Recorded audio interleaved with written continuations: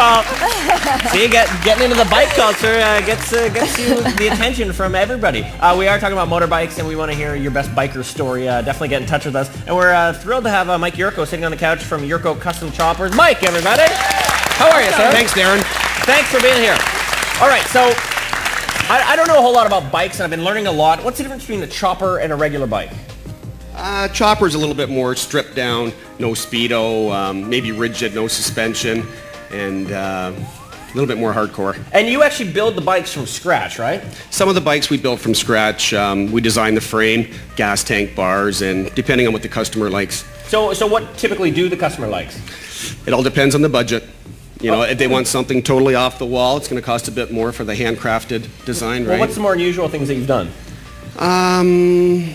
One of the craziest ones was the DeWalt bike. Yeah? Well, with the supercharger, the 15-inch tire. Is that what we're looking at there? Yes. Is that the yellow one or the pretty red one? It's the yellow one. Oh, the pretty yellow one. And that one you made, it's won awards, yeah? It won the World International Show in Daytona, the Rat's Hole. It won the Speedway Show, the Boardwalk. We did quite well in the States this year. And what's so remarkable about it? Does it go fast? Is that the thing? I'm such a nerd. Does it go fast? Is it because the wheels are so big? What is so special about that bike?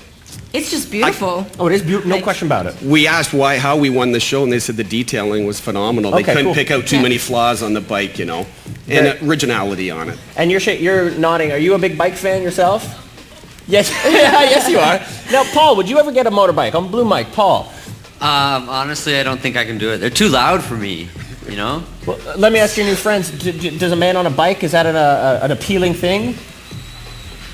Not especially. Maybe a BMX bike. That's an appealing thing. Paul has one. Really? Yes. Apparently this one grew up on a farm and learned how to ride bikes at a young age. Is this true? It is true. This one? What are you, half? This one over here. So you are into the motorcycle culture? I wouldn't really say I'm into the culture. It was kind of just a situational, lived on a farm sort of thing. They were around, and so I learned how to ride one. Tell me about the whole Port Dover thing. We saw Paul and Diane hanging out there. How many people actually get there? Anywhere from maybe 5 to maybe 50,000. This year it wasn't too many because of the weather.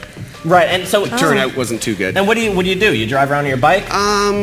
We set up our display, show some of our apparel, our show bikes, and hand out cards and talk to people. Very cool. Are you ever afraid of having your very, very expensive bike out among so many people, or you just kick their ass if something happens?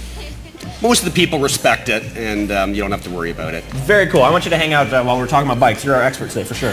Yeah, no, riding your bike, you know, you want to look good. You gotta match and be all coordinated and stuff. And Paul went out and he tried to coordinate himself with some leathers and some chaps.